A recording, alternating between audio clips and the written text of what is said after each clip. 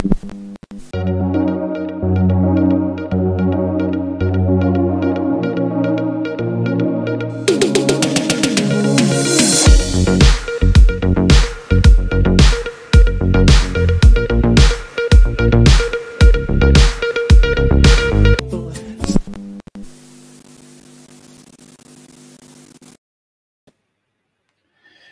evening, DiEM TV, and in particular, our Another Now program that started with the lockdown almost a year and a half ago now.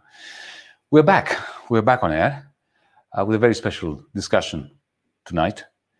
Let me preview the next one that's coming up. The next one is going to be with Michael Albert, a great comrade in the United States, collaborator and friend of Noam Chomsky, our other great comrade, one of the stalwarts of Z Communications and ZNet and Paricon, participatory economics. We're going to be discussing post-capitalism. We're going to be discussing participatory democracy, participatory economics, participatory socialism, if you wish. But tonight we are going to focus our minds and souls on Palestine. I am privileged and very, very, very happy to be presenting to you Omar Barghouti. Omar Barghouti is one of the initiators of the BDS movement. He has been awarded jointly the 2017 Gandhi Peace Award. He's an activist, an intellectual. Above all, he's somebody who has dedicated his life on ending the silence over the crime against humanity, which is being perpetrated in historic Palestine against a people, or actually several peoples, that have been caught in the clasps of settler colonialism, an apartheid state-building exercise, Greater Israel, call it what you might. Omar, thank you so much for being here with us today. The floor is yours. To begin with, to report from the ground in Palestine, in Israel, what is the state of affairs at this moment? We know about the ceasefire. We fear that the ceasefire is simply another way by which the West, the Europeans, the Americans, can yet again forget about the permanent, quiet violence perpetrated against people who have to live under apartheid situation, an apartheid situation. And once you tell us about what's going on, we need your lights, we need your advice on how progressives can lend solidarity to the people suffering under those conditions. Thank you very much, Yanis, for having me. I'm honored to be on your show. The situation on the ground is quite bleak, despite the hope that Palestinians feel. I mean, we have a lot of pain, we have a lot of anger, but most of all, we have a lot of hope, believe it or not. Many of us are very optimistic, despite the ongoing repression, the ongoing theft of land, ongoing apartheid, siege of Gaza, denial of refugee rights, all the symptoms of Israel's regime of military occupation, settler colonialism, and apartheid are continuing. Nothing has changed there. So with this ceasefire, we're saying it's time to cease apartheid. It's time to cease settler colonialism, because that's the root cause of violence, the violence of the oppressor and the reaction of the oppressed. We want to end all violence by ending the root causes, which is the system of oppression. So the situation on the ground now as we speak, Israeli forces are arresting hundreds of Palestinian activists in the 1948 area in the present-day Israel, Palestinian communities who hold Israeli citizenship. This is a campaign of collective punishment against our activists, Palestinian activists with Israeli citizenship, who have played an enormous role in this comprehensive Palestinian popular resistance against Israel's attempts to expel people from Sheikh Jarrah, from homes in Sheikh Jarrah, a neighborhood in occupied East Jerusalem, in a continuation of the Nakba, the 1948 ethnic cleansing of the indigenous Palestinians. It's an ongoing Nakba. We never finished the Nakba, but it's going on a much smaller scale. Instead of the en masse ethnic cleansing of 1948, where more than half the indigenous Palestinians were expelled, now it's one community at a time, a few houses at a time, a neighborhood at a time, and it's happening all over. It's happening in the Naqab, in the Negev desert, within present-day Israel, in the Galilee, in Jerusalem, and of course across the West Bank, in the Jordan Valley and the so-called Area C of the West Bank. So it's happening all over the place, not to mention the siege of Gaza. Repression in Sheikh Jarrah is continuing. Repression in Jerusalem, hours after the ceasefire, Palestinian worshippers in Haram al-Sharif, in Al-Aqsa Mosque compound, were attacked by militarized Israeli police, rubber-coated metal bullets, and so on, simply because they raised Palestinian flags. Even the Israeli police did not lie this time. They said, we could not allow them to raise a Palestinian flag. That is the crime. They raised a Palestinian flag. They've asserted their identity as Palestinians, and that's not allowed. So that's the situation on the ground. What about Gaza? Because in Gaza, we have a different situation to the West Bank as well as to East Jerusalem. We had concerted bombardments by the Israeli Air Force and by other means. We have seen the pictures of devastation. What's the mood like amongst the population in Gaza as we speak? It's very complex. It's very hard to put in one word or a few words. The devastation is massive, you're right. It was a televised massacre. People saw the Israeli massive Air Force bombing civilian neighborhoods. Some people thought those must be mistakes. No, there were not mistakes. They're by design. Israel has used precision bombs provided by the United States. The United States, as we know, funds, defends, and whitewashes Israeli crimes. It's a major partner in Israeli crimes. So Israel has precisely massacred Palestinians, not by mistake, but by design. Since 2008, Israel, the Israeli military, the Israeli government adopted the so-called Dahiya doctrine. Dahiya refers to the southern suburb of Beirut. In the war on Lebanon in 2006, Israel devastated the southern suburb of Beirut, and people thought that was a mistake. In fact, in 2008, they let the cat out of the bag, and Israel, Tel Aviv University, had this long workshop with the Israeli military, and they announced the Dahiya doctrine. The Dahiya doctrine basically says Israel must use disproportionate force against the civilian population and the civilian infrastructure with massive devastation so as to make them pressure the resistance to stop. There is no way in an asymmetric warfare, as they call it, to stop this irregular resistance, not an army, it's an irregular resistance, except by making the civilians pay such a heavy price in their lives, in their livelihoods, and have a lot of pain, and then they will pressure the resistance to stop. Israel, since 2006, has applied this Dahiya doctrine in all its assaults on Palestinians in Gaza. In 2008, 9, 2012, 14, and now in 2021, Israel is applying the Dahiya doctrine, the doctrine of disproportionate force, which according to international law is a crime against humanity. This collective punishment, this intentional targeting of a civilian population is an absolute war crime in international law. And Israel is doing that. So Palestinians in Gaza, the 2 million Palestinians under a siege of 14 years, with very little to go with, have yet faced more devastation, more destruction.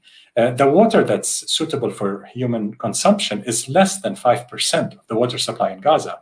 Electricity comes, 4 to 6 hours per day.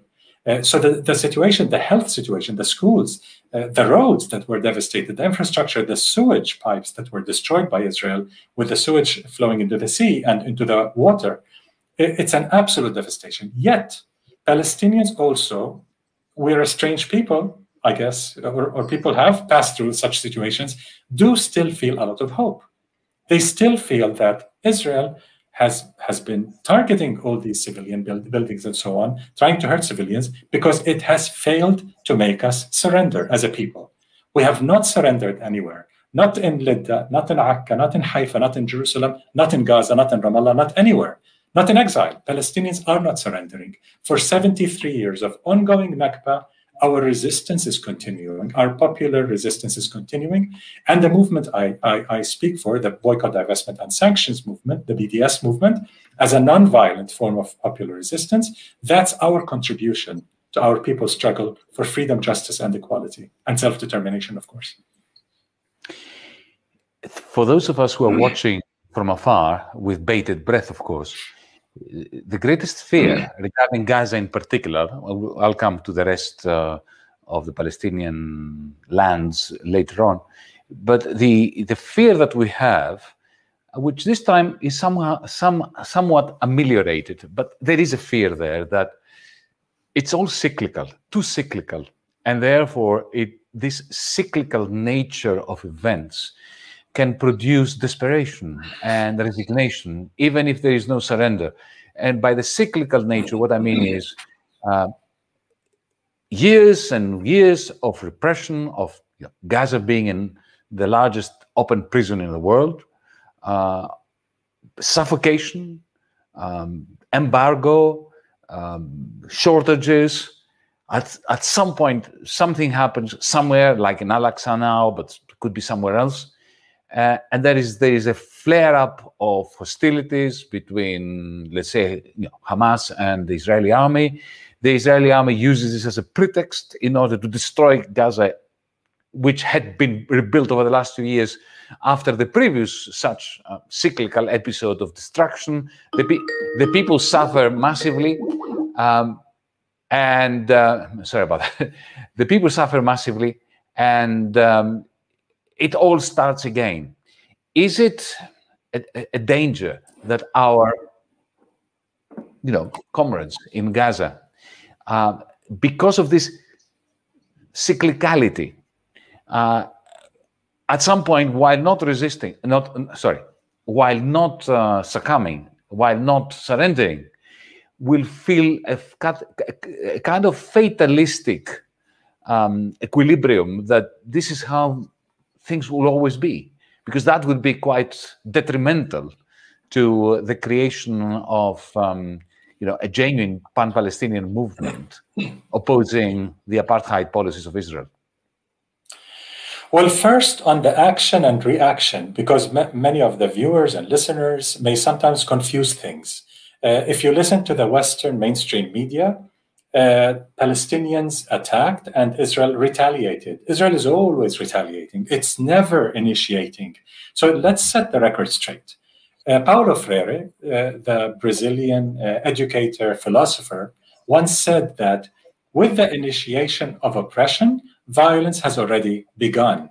So violence is what the oppressor creates. Everything beyond that is a reaction to the initial violence of the oppression. The oppressed, he said, Paulo Freire said, the oppressed never initiate violence. They are the product of the oppressor's violence. So that's why our position is, as a nonviolent movement that wants to end all violence, we absolutely need to address the root causes. So Palestinians in Gaza, if it were for the devastation only, yes, they would feel totally despondent, totally hopeless. Under siege for 14 years, as you said, Israel at one point counted the per capita calories going into Gaza. I mean, imagine, per capita calories. And one senior Israeli official said, Weizglass, said, he was one of the top advisors to Sharon, Prime Minister Sharon, he said, we want to put the Palestinians on a diet to bring them to the verge of death, but we don't want them to die. It doesn't look good. Of course, to him, it doesn't look good on CNN and BBC. But it's bringing them to the verge. That's the criminality. That's the intentional criminality of the Israeli regime of oppression. If it were just to that, yes, if I were living in Gaza, one of the 2 million Palestinians, mostly refugees, expelled in 1948 from their homes and farms and lands, I would feel totally hopeless. But Palestinians also feel that we are resisting as a whole people, not just Palestinians in historic Palestine, also Palestinians in exile.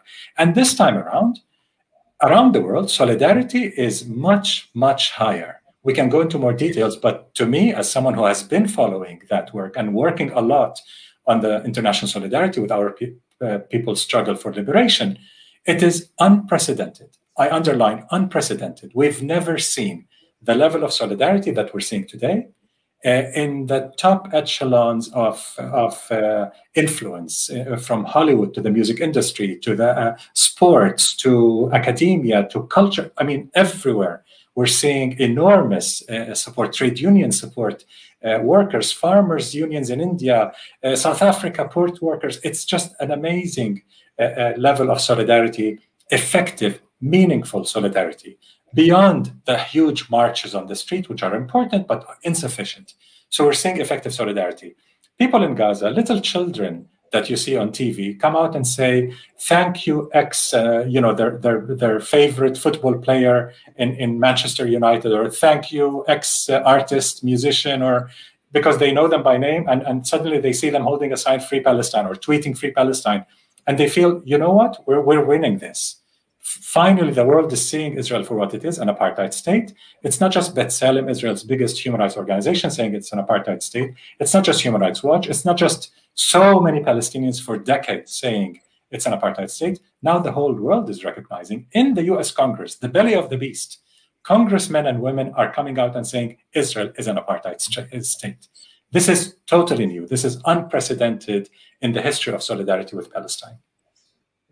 Indeed, indeed. And I have to say that speaking from Greece, where I am, one of the great sources of regret, personally, for the collapse of the government in which I participated in 2015, our surrender to the oligarchy, to the international financial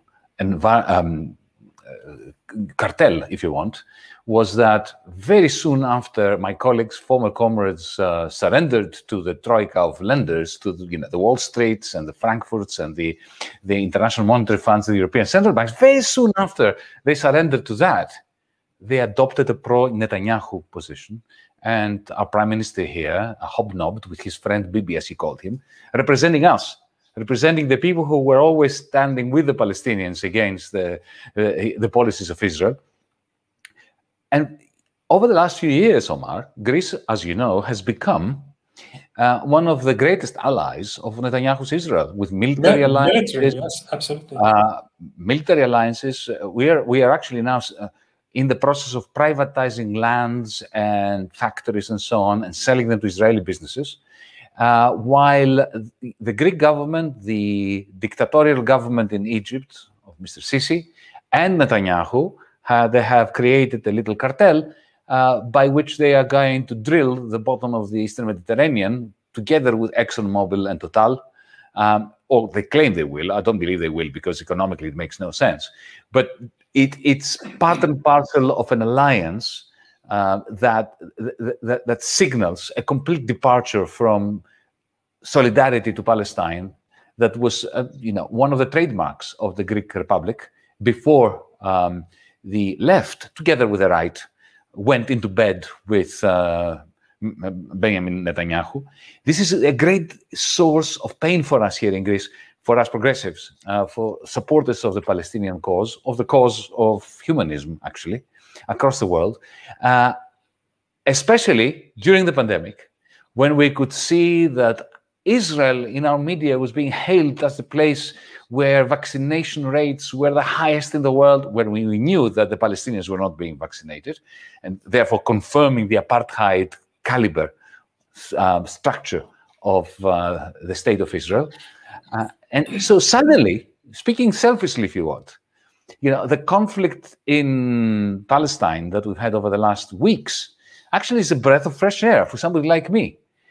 Even though, there is untold suffering and human loss, at least there is a tidal change, not just in Palestine, but also, as you said, when you have footballers taking the knee. And I hope they do a lot more of that, because, Black Lives Matter must extend to the Palestinian cause.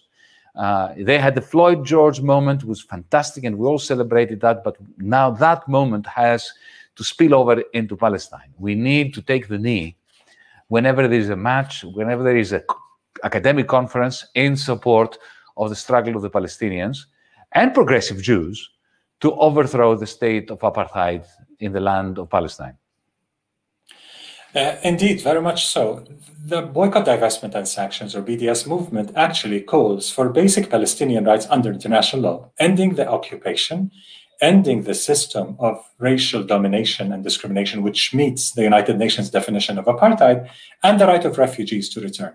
Those are the three main constituencies of the Palestinian people. Most Palestinians are refugees, whether in exile or internally displaced persons, which makes the right of return for refugees the most important part of our platform. So it's a very liberal program, if you think about it. It's not a radical, it's a very liberal program. Our basic rights under international law. We speak the language of universal human rights. We're opposed to all forms of racism, including anti-Semitism. That's a very, very clear position to us. And we will always defend that as an anti-racist movement, as an intersectional and inclusive movement. We oppose all forms of racism. We certainly see this moment, as you rightly said, that Black Lives Matter has helped all progressives around the world, in fact. They have shifted the discussion, the discourse, from the symptoms to the root causes. Systemic racism is built in the United States. It's not a minor issue. It's built in. Centuries of settler colonialism, of genocide against the indigenous people, and then slavery, and the ongoing horrific crimes committed against the Black community in the US. Now they're saying, no, we will not accept just a minor symptomatic change, cosmetic change here and there. We've got to change the system. And part of this is challenging empire. As Malcolm X and many other Black leaders and Angela Davis and others have said, you cannot disconnect the two. They're very connected. Domestic oppression is very connected with imperialism outside. The Pentagon budget of $750, God knows how much, $billion annually, where do you think it's spent? Shouldn't this be spent on hospitals and healthcare and education and so on and so forth, and roads, infrastructure, and helping with the green jobs and the climate justice and gender justice and so on? So I think more and more Americans are getting it. Congresswoman Cori Bush, in the recent challenge, while Israel's massacre was ongoing, in Congress said, we've got to oppose apartheid, period. And we should not be sending military funding of $3.8 billion to Israel while it's committing those horrendous war crimes against Palestinians. And she told Biden, if you don't have anything better to do with the $3.8 billion that you send annually, I do. My constituency can use this money for healthcare, for social justice, and so on. And so she made this connection in a wonderful way between Black justice, the Black liberation movement and their social agenda, economic agenda, and empire outside. I think millions around the world are getting this connection. And I think many in Greece as well, despite the total betrayal of the Greek government, not just to the Palestinians, betrayal of human decency, betrayal of every concept that Greece stood for at one point. We think that this military alliance between the Greek government, Cypriot government, and Israel, this gas exploration projects and trying to tell that we have an alliance with gas while Israel is stealing Palestinian gas. There's the crime of pillage of Palestinian gas. And Greece doesn't mind, the Greek government doesn't mind, but the people of Greece do mind. We're seeing increasing solidarity, as you said, among the Greek public, among social movements and the grassroots. We're seeing increasing support among Greeks for Palestinian rights, as they've always done.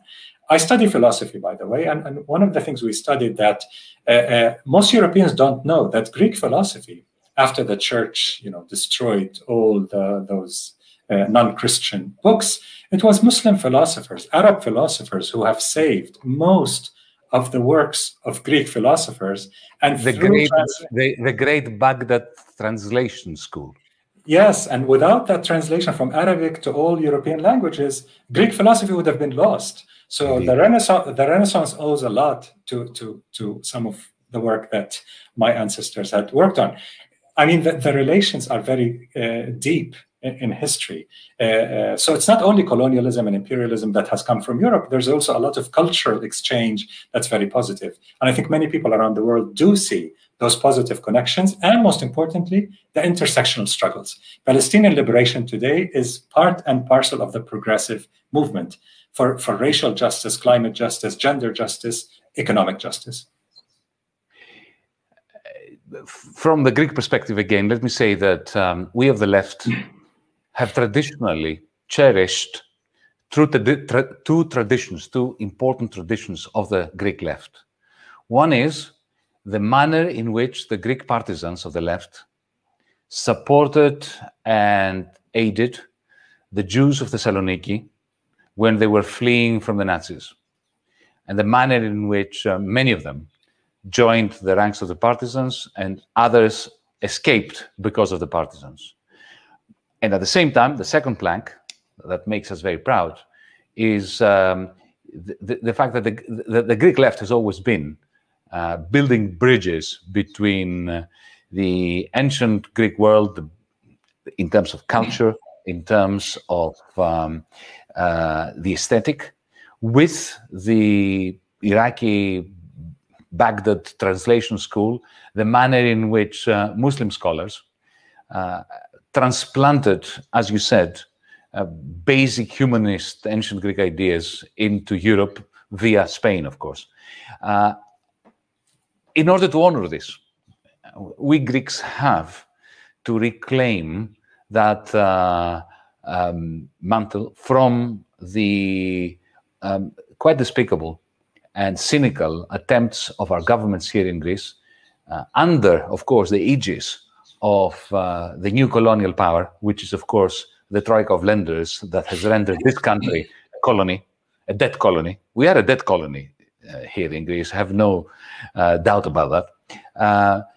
So, to cut a long story short, as you know, I'm leading a political party, a young political party in Greece's parliament. It's called meta 25. On the 4th, 5th, and 6th of June, we are going to be having, next week, our first party congress. And as its secretary, I'm going to table a motion for meta 25 to campaign, firstly, for a boycott, a trade boycott, and a trade embargo of Israel by Greece's trade unions, and hopefully by a Greek government that may emerge in the future that is progressive and on the side of humanism. Secondly, we are going to be campaigning for the recognition of the state of Palestine, to give at least equal legal status to Palestine and to Israel before there is any chance of restarting a process of negotiations. This is not the position of meta 25 yet. I'm going to be tabling this motion. I simply felt the need to state it for the record here. Well, thank you very much. This is what we call meaningful solidarity, really, because the Greek government is definitely a partner in Israel's crimes, definitely a partner. This military alliance between the two and the gas alliance, that makes the Greek government a partner in Israeli crimes against the Palestinian people. And Greece in particular had such a long history of alliances across the Arab world, across the world. Greece was never the enemy of any in our region. I mean, it was always a very friendly relationship, but the Greek government is destroying all that and just beholden to US imperialism, to Israel, and as you said, to the financial capitals in Europe. So I think what you're proposing, and I hope your party does pass that, would be an example for progressive, for leftist European parties. I don't think, as far as I know, any other political party across Europe has done that yet.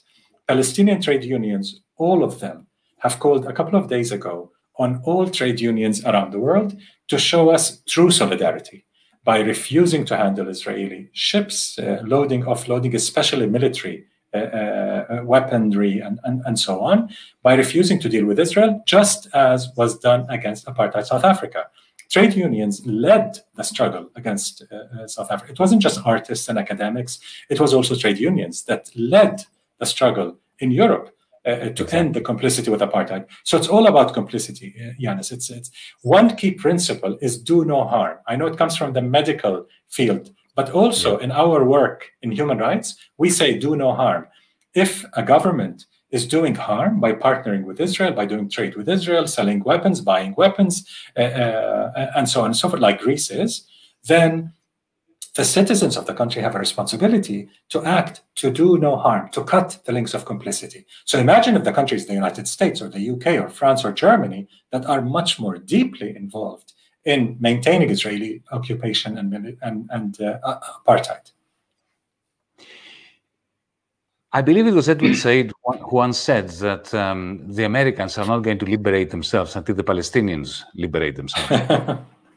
And that applies to us Europeans as well, you know, because think of what happened, what befell my comrade and friend Jeremy Corbyn in the United Kingdom, simply because he refused to endorse the pro-Israel, the pro-state of Israel groups, demand that he declares an identity between opposing Israel with anti-Semitism.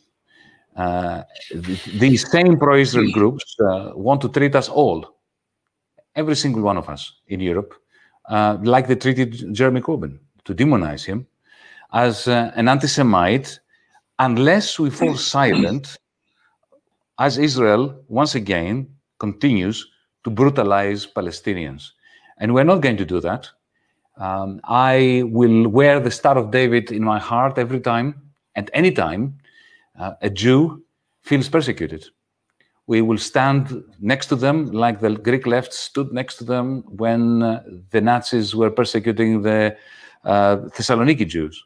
But at the same time, we'll be damned if we stay silent while the Palestinian people are being brutalized. But Omar, let me ask you, can you share with our audience a brief history of BDS, of the movement that you helped co-found or found, boycott, disinvest, and sanction? Sure. BDS was launched in 2005 by the absolute majority of Palestinian society in historic Palestine as well as in exile. So it's a consensus movement. The coalition of political parties, all trade unions, women's unions, youth, academics, farmers, artists, everyone has participated in this movement since it was launched in 2005. But it wasn't something that came out of the blue. It has very deep roots in Palestinian nonviolent popular resistance that goes back to the 1920s against British imperialism, British colonization of Palestine, and later Zionist settler colonialism in Palestine. Boycott has always been used by Palestinians as a key form of popular resistance. But it's also very inspired by the South African anti-apartheid movement and by the civil rights movement in the United States. Rosa Parks, Martin Luther King, and so on. Still till today, Black Lives Matter and the movement for Black Lives in the US is a key inspiration for our work. So BDS calls for three basic rights: ending the occupation of 1967, Gaza and the West Bank, including East Jerusalem, ending the system of racial domination and discrimination, which is apartheid, and the right of return for refugees, basic Palestinian rights under international law. The movement is intersectional. It sees that the struggle for Palestinian liberation is interconnected with progressive struggles across the world. It's not isolated from them. We cannot liberate the Palestinians by ourselves. We've got to connect with progressive movements worldwide, first on principle and second, pragmatically, because we cannot win against a very unified far-right, xenophobic right, financial right that's growing around the world.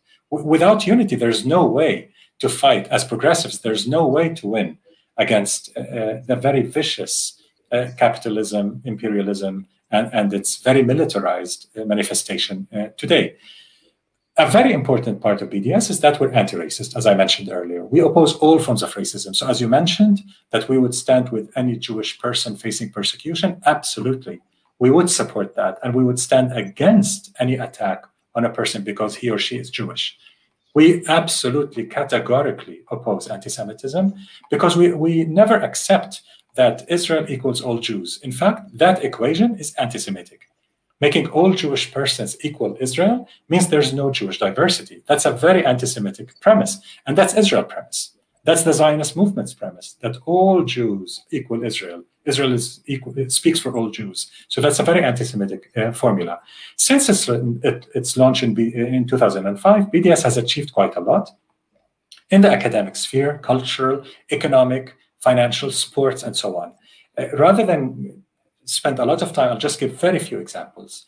Some of the biggest companies in the world, Veolia, the French company, was kicked out of its Israeli business in 2015. We managed the BDS movement after a 7-year campaign that cost Veolia over $20 billion, with a B, $20 billion over a 7-year period. It lost contracts in Sweden, the UK, Ireland, the US, Kuwait, and across the world. Ultimately, shareholders of Veolia decided, enough, let's pull out of those Israeli projects that violate international law. It's not worth it. They pulled out. After Veolia, several companies pulled out of the Israeli market because of BDS campaigning against them. That's one aspect. Another aspect is major sovereign funds, pension funds, like the Norwegian pension fund a few days ago. The Norwegian pension fund, the biggest sovereign fund in the world, worth $1.3 trillion, divested from 2 Israeli companies because of their involvement in the occupation and settlement business and war crimes. The United Nations has issued a database of companies that are involved in the settlement industry, and increasingly sovereign funds in New Zealand, in the Netherlands, in Norway, and major churches in the United States are divesting from some of those companies. Some companies are not on the UN list, but are complicit, like HP, Hewlett-Packard, AXA, CAF, and we're going after them. Going after them meaning we're pressuring city councils to exclude them from tenders. We're pushing people, investment funds, to exclude them from investments, and so on and so forth.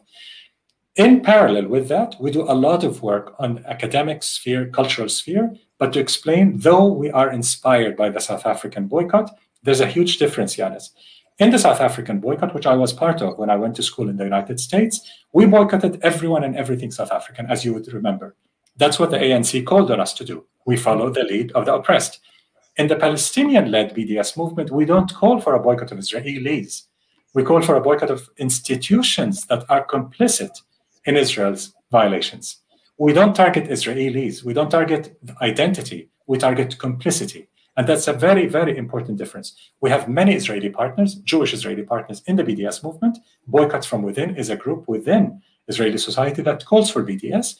Not to mention the many, many Jewish partners around the world, the biggest of them being Jewish Voice for Peace in the United States, the fastest growing progressive Jewish organization in the world. And we're very proud of that. So we work in the Arab world, in the global South, across the world with many partners, especially the largest trade unions. And just to end this point, just to give the Greek audience and European audience an example, maybe it will make some Europeans more modest. The biggest farmers union in India, with 16 million members, has endorsed BDS. The largest progressive women's coalition in India, with 10 million members, endorsed BDS. And the largest student union in India, with 4 million members, endorsed BDS. Just think of those numbers. Quite impressive. By the way, you reminded me when you said that not all Israelis are complicit in the Israeli state policies. You remind me of, something that one of my heroes said, Hannah Arendt, about the Nazis. He said, as long as one German resisting the Nazis died in Auschwitz, she does not consider the Germans to be responsible for Auschwitz. And I think that that is the essence of separating the struggle against state policies from the need for solidarity with every people, including the people in whose name the appalling policies are being exercised. I have a question here for you from Haman Imadi. I think it's a good one to help clarify something. You already said it, but once more. Is the BDS project meant to target industries in the illegal settlements or all of industry in Israel? Okay, there's the principle and there's the strategy. The principle is it's a boycott, divestment, sanctions against Israel because it's a regime of occupation, settler colonialism, and apartheid, just as the boycott targeted South Africa. We don't target individuals, as I said, but we target the state of Israel, and we target institutions and companies that are complicit in Israel's violations, whether Israeli companies or international, Israeli banks or international banks, Israeli universities or international. So we would target any and every company and institution. But then it becomes a matter of strategy. In a country like Germany, for example, it's very difficult to call for a boycott of a major company just because it's doing business with apartheid Israel. It's supporting apartheid in general. It's easier, not easy, nothing is easy in Germany for Palestinians, but it's easier to call for a boycott against Puma, a German company, because it's involved in supporting the Israeli Football Association, which has 6 teams in the settlements, illegal settlements. German policy says settlements are illegal. And since the IFA, the Israel Football Association, includes and insists on including 6 teams from settlements, then Puma should not sponsor the IFA. It's simple. It's simpler. Nothing is simple, as I said, in Germany, but it's simpler to explain. But that's a matter of strategy. In Johannesburg, we call for a full boycott of Israel because it's Johannesburg. That's where support for Palestinians is enormous. In Ireland, we can go much higher than we go in France, for example. So it's a matter of strategy in Brazil, in Chile, in India, Korea, and so on. In the case of South Africa, which of course is different, but at the same time, there is a parallel, a clear parallel, in the sense that only in South Africa and in Israel have we had the practice of apartheid with scientific precision on the on the part of those who are imposing it. I remember, you were part of the anti-apartheid movement in the United States. I was part of the anti-apartheid movement in the United Kingdom. Now, I remember when Margaret Thatcher was Prime Minister, and she was actually supporting the imprisonment of Nelson Mandela. She actually called him a terrorist. And I remember we were gathering at Hyde Park in support of boycotting culturally South Africa, in terms of sports, but also an embargo on trade with South Africa. And I remember the standard argument against us back then was that this is what's going to hurt the weakest members of the South African society, to which, of course, the answer was, but they're asking us to do it. It's the ANC that is asking us to push for a boycott because they think that it is, like in any case of industrial strike, in any case of war, liberation war, there has to be a short-term cost in order to achieve long-term liberty. How does this apply here in the case of Israel? How can we, tell Israelis, progressive Israelis who may have not thought through exactly what's going on in Israel and who need us to educate them and to bring them on our side, how can we convince them that BDS is the right way to go? I think there's two parallel tracks. I think it's pressure. Any settler colony will not cede, will not surrender its colonial privilege without pressure. Never happened in history, will not happen in history. It has to be through pressure. And we think this pressure is this globalized Palestinian intifada, if you will, internal popular resistance and external solidarity that's effective, that's meaningful, not just rhetorical, meaningful solidarity, cutting the links of complicity in every field. Together, we can exact a much heavier price on this settler colonial project, on the apartheid regime, so that it feels more the cost of its crimes against Palestinians. Without paying that price, most of Israeli society will continue on the path of absolute fascism, as is happening today. The absolute majority of Israeli society support a very fascist position against Palestinians. And I'm using fascist very carefully. It's the textbook definition of fascism. Mainstream leaders in Israel today openly, on air, on broadcast, say we should wipe out Gaza. 2 million Palestinians, they're calling for genocide. It's a genocidal tendency within Israel at the mainstream. We're not talking about the fringe. The fringe is in the Knesset. The fringe is in the Israeli cabinet. It's no longer a fringe. The entire spectrum in Israel has shifted to the far right and to the fascist right. Today, fascist parties are represented in the Knesset openly, without any problem. And they played a very important role in the repression, in the murderous repression in Al-Aqsa Mosque, in Sheikh Jarrah, and everywhere else. They were involved in this. So the parallel track is our Israeli partners, our progressive anti-Zionist Jewish Israelis, are working within Israeli society to win support for a better future for everyone. They're saying, other than our internationalist solidarity, other than our principled standing with the Palestinians, as we are the oppressors, we want to end oppression, it's good for the Palestinians, but it's also good for us. An average Israeli today thinks where his or her children will serve in the army, how many Arabs they will kill. This is the dinner discussion, because they all serve in the army, ultimately. Is that a life that anyone wants? Wouldn't a normal Israeli want to have a normal life? A normal life does not come until you end oppression. So pressure from within and pressure from without, this internal resistance, as well as very meaningful solidarity, as happened in South Africa, together they can push more and more Israelis to the progressive anti-Zionist camp. Was it not Georg Hegel who said that no people can be free if they enslave another? This is yet another reincarnation of that dictum. Omar, the standard argument from the Israeli side or pro-Israel state commentators is that the Palestinians have failed to represent themselves.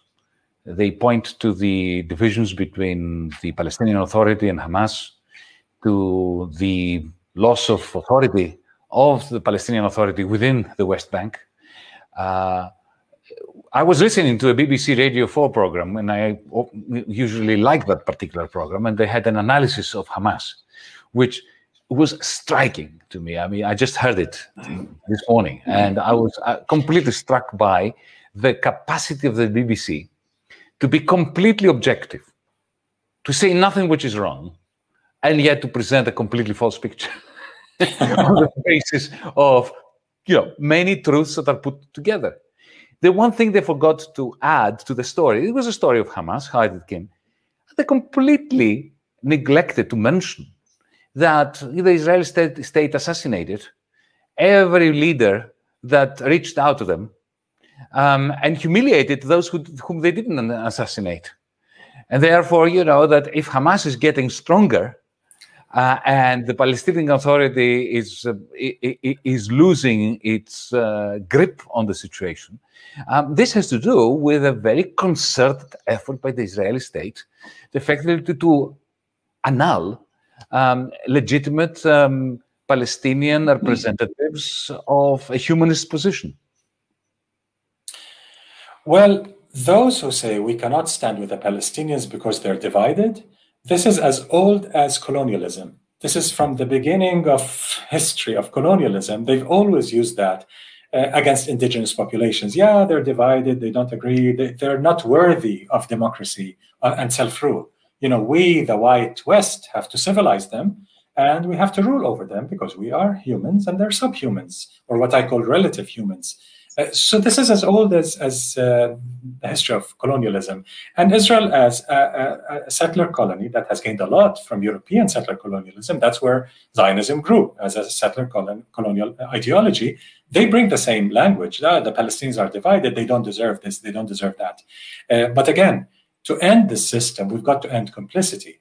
And in the European case, this means a military embargo. This means, at the very least, suspending the EU-Israel Association Agreement, because Europe considers, the US is the naughty one, right? It's the partnering, it's sending Israel all these weapons. Well, so is Germany, so is the UK, so is France. They're all guilty. The EU is also a partner in crime, but unlike the US, which is honest, it's a partner in crime and it's honest about it, the EU is a hypocrite. The European hypocrisy is raised to the level of art. It's unbelievable. The talk about human rights. We also buy military technologies from Israel. Buying and selling and funding the military research, Yanis. Hundreds of millions of European tax dollars are spent on Israeli research to develop weapons that are field tested on Palestinians. How more criminal can the EU get? And the gas projects and the buying settlement goods. The EU imports hundreds of millions of dollars of settlement goods, let alone Israeli goods. Settlement goods. The Irish government, the hypocritical Irish government, would not pass a law that says ban goods from settlements from entering Ireland because Ireland considers settlements illegal. All of the EU, international law. But the Europeans, when it comes to Israel, it's, as Archbishop Desmond Tutu of South Africa once said, Israel is put on a pedestal in the West, above international law, above everyone else.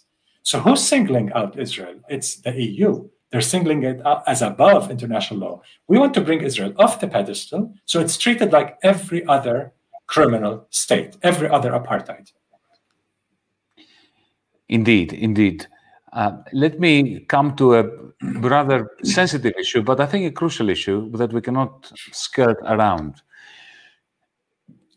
One of the great achievements of BDS that you represent is that for the first time in decades, you managed to unite different voices, different political movements, different points of view within the Palestinian communities, not just community.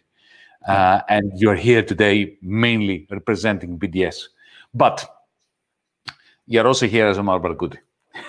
And I want to use this opportunity to ask you, not as a representative of BDS, but personally, to comment on some of my own concerns that I've had ever since I got to know Ed Said many, many years ago, when he was the first one amongst with other friends, actually Israeli progressive comrades, who were warning me from 1993, 1994 that the Oslo Accords could not produce a settlement that would be consistent with humanism.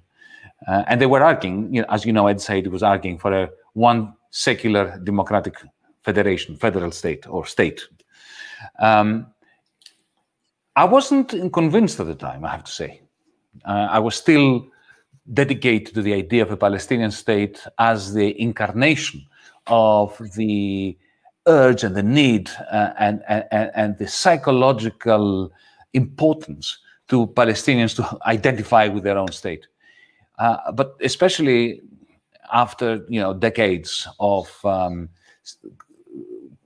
settler colonialism of 600,000, however many hundreds of thousands, settlers we now have illegally, but nevertheless we have in the West Bank and East Jerusalem and so on.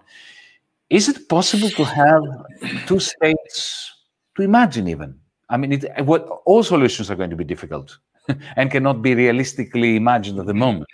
But can we imagine having non-sectarian states sitting side by side, even if Palestine were to be created? If Palestine is going to be created as a viable state, you need to uproot hundreds of thousands of illegal settlers and push them into Israel.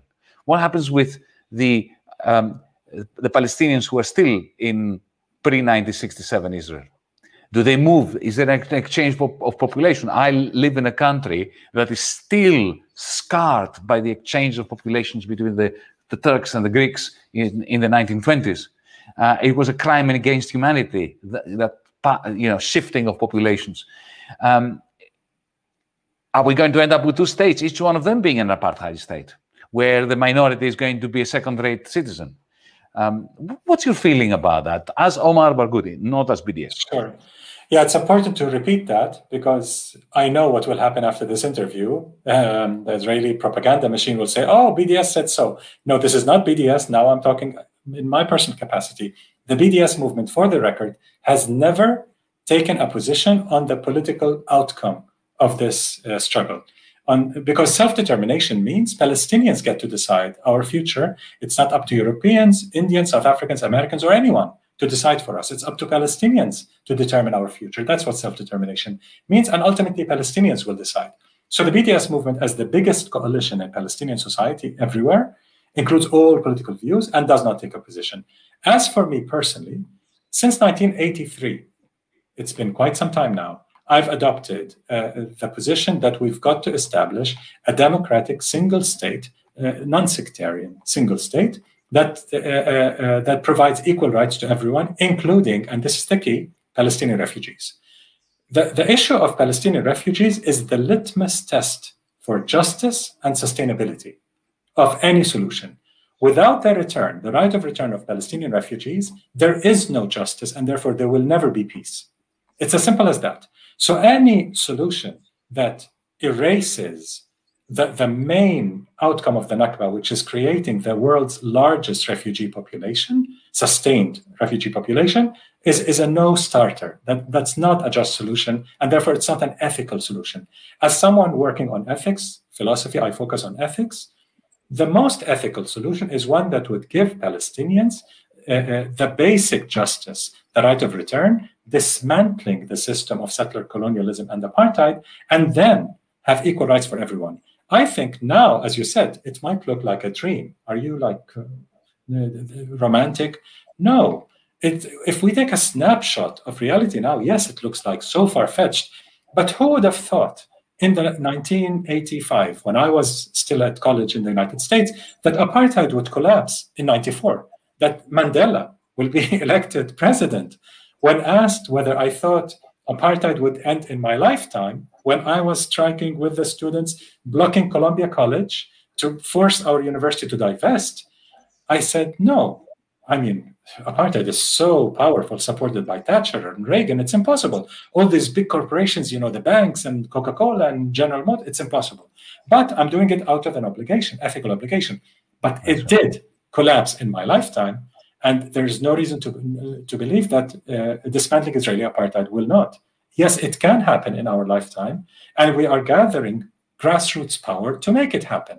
And this does not need to be bloody or kick anyone out. This means ethical coexistence with justice. Ethical coexistence is exactly the project of my life, the intellectual project of my life that I'm doing a PhD on, ethical decolonization. That's exactly what I'm doing. So no one throws anyone out. It's dismantling the structures, the power structures of apartheid and settler colonialism so that Palestinians can have justice and average Jewish Israeli can have a normal life, not as an oppressor and not as oppressed either, as a normal citizen of a joint common state with equal rights for everyone, including the refugees. That's my personal position. Again, not the movement's position. I feel the need to commend you on this because it really gives me hope. Because a civil liberties project can really create the kind of international coalition that is necessary in order to bring about change in Palestine. It's a battle that, you know, was fought and somehow won to some extent in the United States in the 1960s. That was what the civil liberties movement was all about. It was about ending the Jim Crow laws, ending the apartheid, which was practiced in the southern states. Americans, I think, can understand that. What they do not have at the moment, because of the media, is a capacity to know what apartheid looks like in Palestine. They do not know, for instance, that somebody who, you know, lives in Bethlehem and works in Nazareth has to be humiliated for 6 hours a day, between 4 and 6 hours a day, 2 hours or 3 hours going to work, passing through the Israeli checkpoint, and another 2 or 3 hours coming back. You know, it's or that if you're indigenous Palestinian, if you're not Jewish Israeli, you cannot own land on 93% of the land controlled by Israel. Forget the occupied territories. We're talking about present-day Israel, pre-67.